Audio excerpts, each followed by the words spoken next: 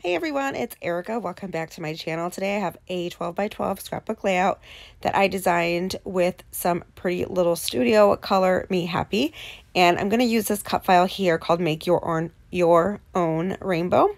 It's designed by Lacey Gasper and you can purchase it in her shop, the digital file, or you can purchase it pre-cut from my shop. I will have both links down below for you. I'm just going to quickly flip through all of the pretty little studio color me happy collection that I have. I have a bunch of stickers and alphas and a bunch of die cuts. I have the 8x8 paper pad and also some of the journal cards. And I backed the cut file using papers from the 8x8 paper pack. And I'm just going to flip through those real quick and then show you all the designs here on the back. But I've already gone ahead and backed the cut file and added foam adhesive behind the cut file. And I'm going to place it on this piece of white cardstock. Here are all the die cuts, and then I have quite a few of them. So this collection is super cute, super fun. It's really playful, and it can be used for so many different types of layouts. So I am documenting some photos of myself.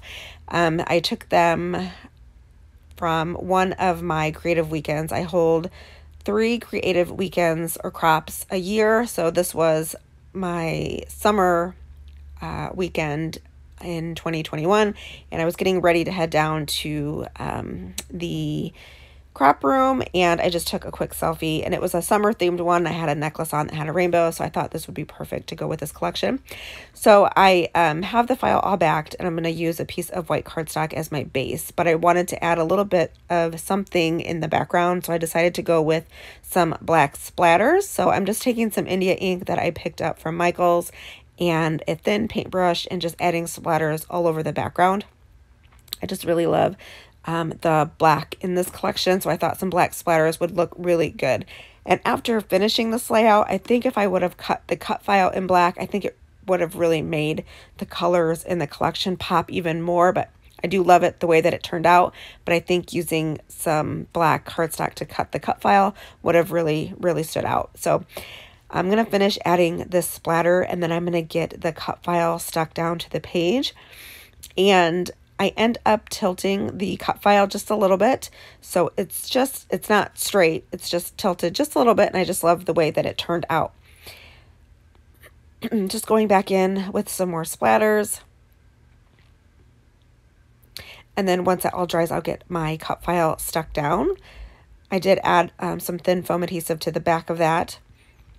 And then I have these 2 photos here that I'm going to use, and they're different, but they look very similar. They're both right in front of the mirror. But I thought I was going to back them with some pattern papers, but I decided to pull out some frames that are inside of the die cut packs. I believe it's the merry-go-round, and there's another one. I'll leave them listed down below that I use, but each die cut pack had a couple frames in there, so I'm going to use 1 frame from each pack. And I thought that would be really fun to do and add some more color to the layout. And they're 2 different size frames. One is more like a 3x4 and the other one is like a 3x3 size. So I'm just going to add some tape runner from scrapbook adhesive to the back of the frames and then get them stuck down to my photos. So I'm just trimming up the photo pieces that are kind of sticking over the edges of the frames. And then I'm going to get these adhered down to my layout. The photo that is to the right, that's like the 3x4 size, I will adhere directly to the layout using this tape runner from Scrapbook Adhesives. And then the smaller photo, I'm actually going to pop up on some foam adhesive. And then I will begin to embellish around the page. This layout came together really quickly. I love using a big title cut file like this. It takes up a lot of the page. It takes care of your title. It's a great way to add lots of color and patterns to your page.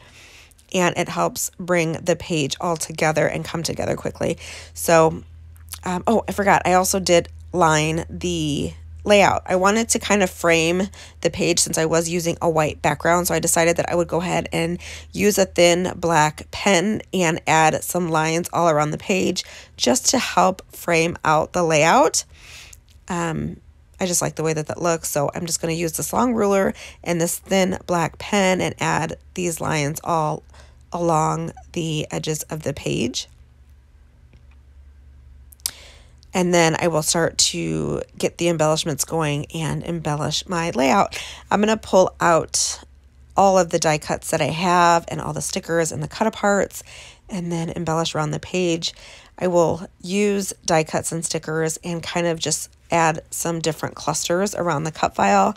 I like to add some of the elements like directly onto the cut file. Sometimes I like to add things kind of peeking out of the cut files as well.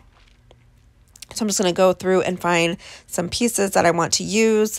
I did set aside that little bumblebee on the page that you can see sitting there. I'm going to end up putting him on the cut file and pop him up over there on top of the word make.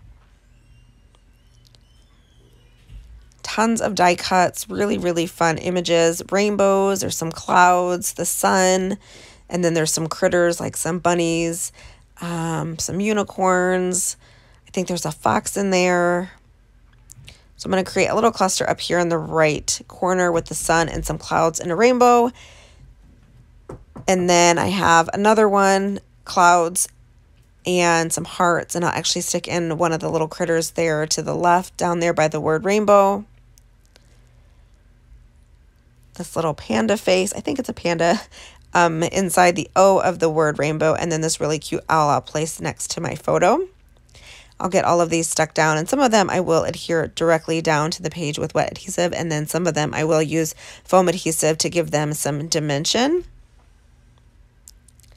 So I'm just going to work on getting these adhered down to the page. I will make sure to leave links down below to the Color Me Happy collection, and then try to leave links to the products that I use, like the different die cut packs that I used, and then the stickers that I used, and then the cut aparts that I used as well. I did use these Color Me Happy word flags that are awesome. I always love to pick these up, and then also the labels. They're my favorite, but these are really fun to cut up and add to your pages as well. So I will leave all that link down below, as well as the blog post that goes along with this layout. You can check that out on the Pretty Little Studio blog. I will also leave links to my different social medias.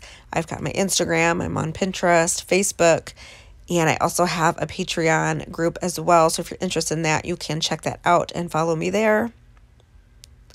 I have this little cluster with the clouds and the sun, and then I'm going to add the rainbow up here at the top. I have that sun popped up on foam, and that black and white cloud is stuck directly to the page, and then this little rainbow here that I trimmed the clouds off of that one, and I'm going to get that stuck down as well. Make sure that you also head on over to the Pretty Little Studio Instagram and follow them. There is a new collection that will be coming out very, very soon, so stay tuned for that. It is gorgeous, and I can't wait for that one to come out. So I'm going to get this little word flag stuck up here on top of the A, and it says Dream Big, and it's right underneath that bumblebee that has popped up on some foam adhesive. I'm going to create a little heart embellishment. I take 2 of these heart stickers, a larger one and then a small one, and I'm going to staple the 2 of them together and then just nestle them in next to the little cluster that I have towards the bottom right. And I'm just using my little Heidi Swap stapler to get those stuck together, and then I will nestle that in here above the clouds. Also going to take this little critter. He is super cute, and I'm just going to kind of chop him in half and then nestle him in there as well. The last thing I do is take this sticker sheet, and there is a really cute and fun banner that's colorful and fun, and I'm just going to add it at the bottom of the page right under the word rainbow and get that stuck down. And then I pull out some enamel dots from my stash just to add a little another pop of black to the layout and another texture, and I will just sprinkle those around the layout. And that pretty much finishes it up. I hope you enjoyed this process video and this collection, Color Me Happy from Pretty Little Studio. Make sure you head on over there and check out the full collection because there's a ton of fun products.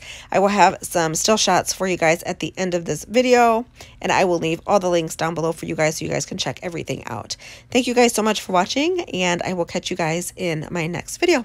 Have a wonderful day. Bye.